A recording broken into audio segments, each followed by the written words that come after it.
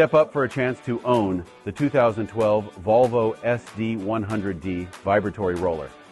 This diesel dynamo, with just 2,080 hours, is powered by a Cummins QSB 4.5-liter engine, delivering 130 horsepower.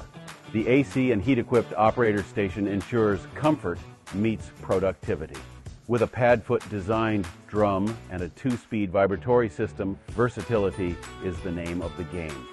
The 84-inch wide, 60-inch diameter drum means serious business. Act fast.